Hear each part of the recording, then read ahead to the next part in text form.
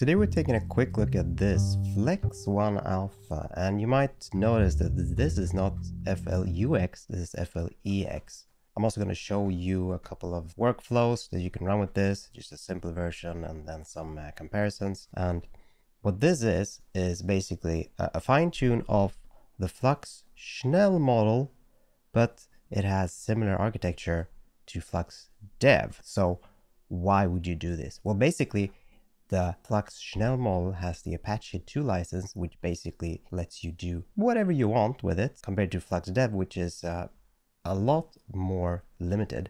So using the Flux Schnell as a base, working on that and getting that up to, well, the hope is to get it up to the Flux Dev quality and a base for fine tunes, and well, let's see if that's going to be the case. Now, compared to the other models, this is an 8B model. The others are, the Flux Dev ones are 12B, and they claim here fine tunable. Now, still a debate going on, you know, if the others are fine tunable or not. I'm not going to get into that debate, but basically all you need to do is get this file here, Flex Alpha Safe Tensors.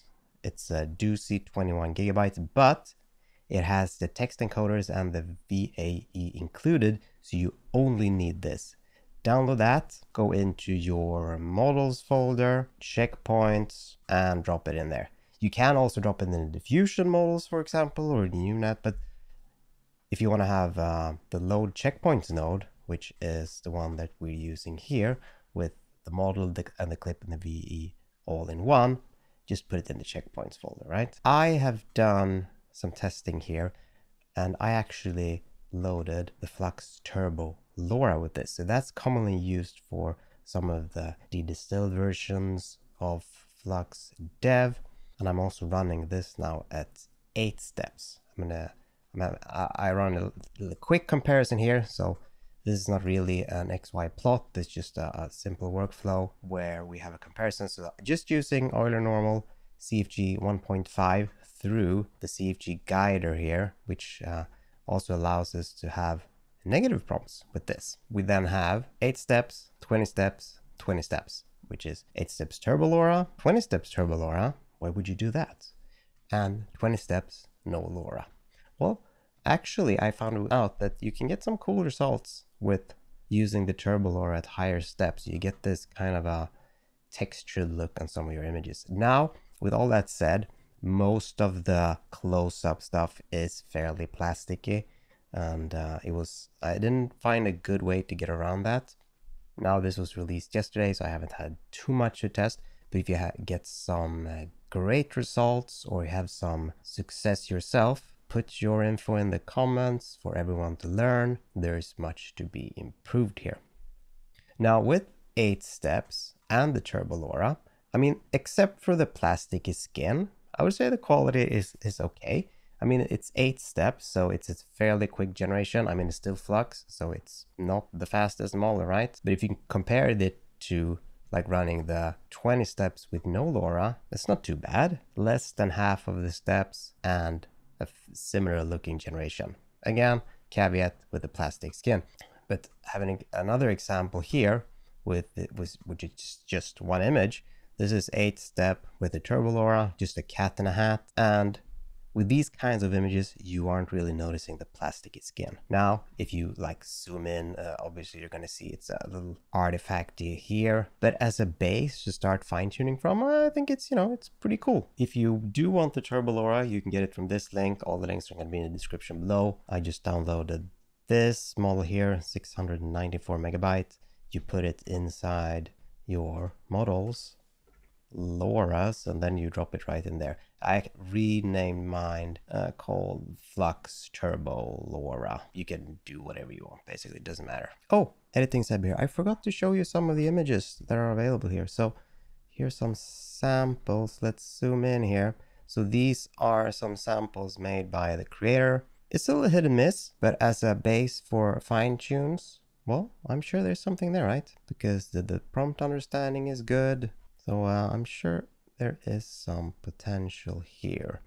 Now again, if you just look at them at face value, if you see this as a fully fine-tuned model and compare it to any other fine tunes, well then yeah, Obviously the results aren't amazing, but it's a step in the right direction, and it has the Apache license. So why is this interesting, right? The cool thing about this is, like we talked about previously, you can start using this for fine tunes.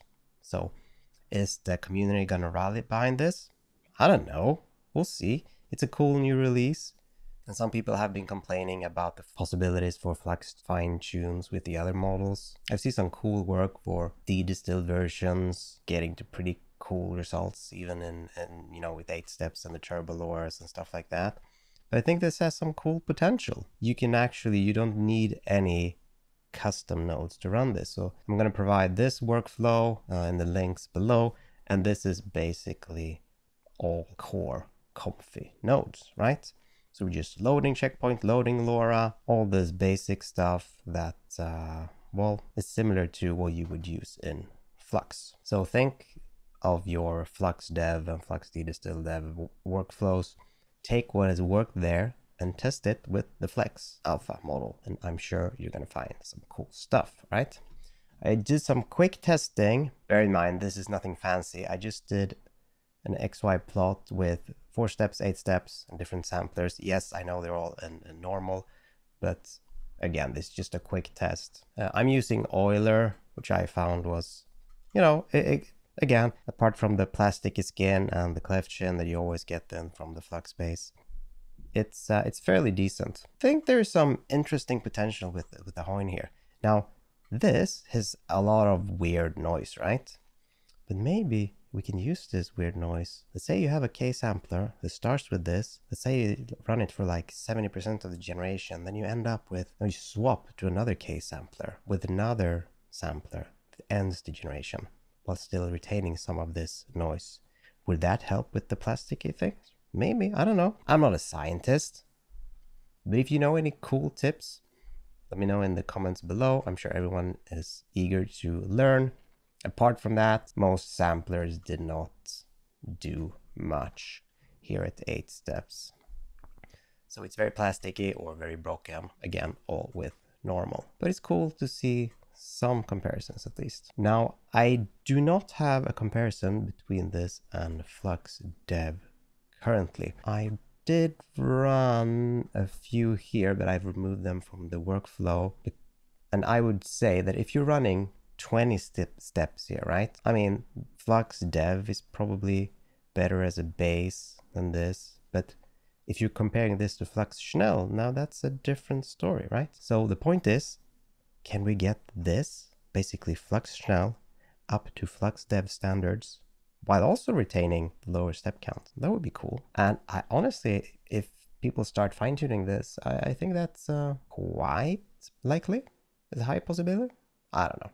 But if you want to start playing with this now, there's a workflow in the description. It links to my Patreon, but it's a free link, so it's not locked behind the paywall. But yeah, some cool stuff coming from the community. This was launched just last night. Play with it, see what you feel. Maybe do Viking in a hat. Oh, and just remember, if you change the CFG to 1 or lower, then the negative prompt is not going to work great for you. It's also going to break the image a bit. This looks more like a Russian Viking. Dog in a hat. Good thing is I actually can generate while I am recording, which has been somewhat of an issue with the Flux Dev running at maximum. That was a cute dog. Anyway, test it out if you want. If not, well, see you in the next one. Have a good one.